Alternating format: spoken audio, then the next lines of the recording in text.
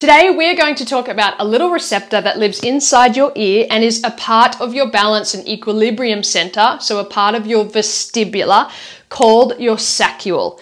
Your saccule deals with motions of up and down.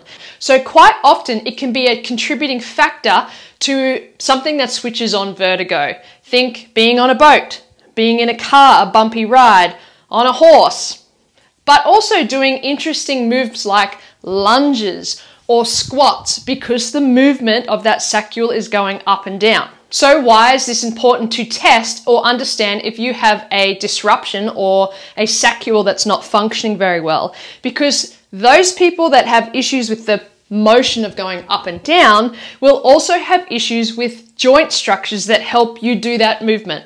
So more restriction in the ankles, the knees, and the lower back. You're more likely to feel tightness, stiffness, tension, and immobility in those joint structures. You're also more likely to experience issues like vertigo when you are moving constantly up and down. So by working on the saccule, upregulating that part of the brain, we can also kind of eradicate all of those undesirable outcomes like the pain, tension, stiffness, but also the balance issues. So we have to test for it first.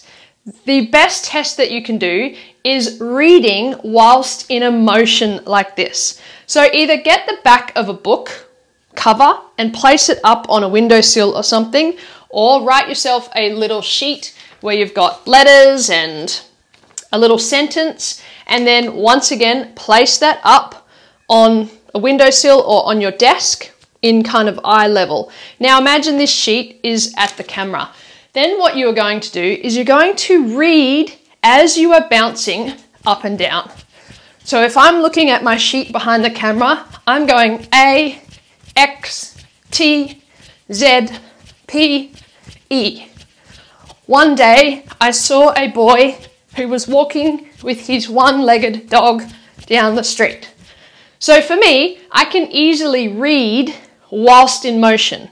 For people who have a saccule issue, that is not going to be the case. You're going to find that maybe the words become a little bit blurry, it's hard to focus, you feel a little bit sick or have that little bit of vertigo feeling.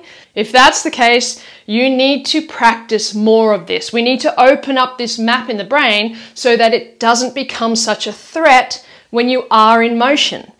A lot of the time I see people saying, I've got vertigo, I'm just going to not do that. I'm not going to get on the boat. I'm not going to do exercises that disturb the vertigo. But really all you're doing is limiting those maps in your brain. If we can open up the maps through lots of exercise and motion and practice, then you're not going to have issues with vertigo or with tightness, stiffness, and tension in the body because the brain's going to understand more information coming in, therefore give you a better output going out. Now, if that was you and you really struggled with that exercise and you found that you got a little bit dizzy or that you couldn't see the words clearly, we need to upregulate that saccule part of your brain, which means I want you to slow it down. I now want you to just do a slower movement up and down, or even just instead of going fast, slow it down to see if you can read the words. If that's still quite irritating or frustrating, you can hold on to something and just move up and down slowly. You can also move down slowly and then up fast, or you can move down fast and up slowly. The end result here is that we want to be able to see, have our visual input clear whilst we are in motion. So therefore we are upregulating that part of the brain. How can we incorporate more of this up and down motion in our lives? Well, number one is I would start using a fit ball more often at work. So instead of sitting on your normal stationary chair at work, perhaps you can try and do a little bit of bouncing whilst writing your emails.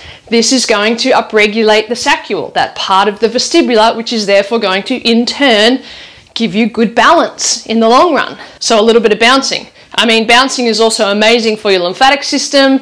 It's amazing for your posture because you're going to sit upright on a fit ball rather than kind of slouch and do nothing on a chair. So add in a little bit of motion at work if you can. You also want to be adding in more bouncing exercises. Think trampoline, rebounding.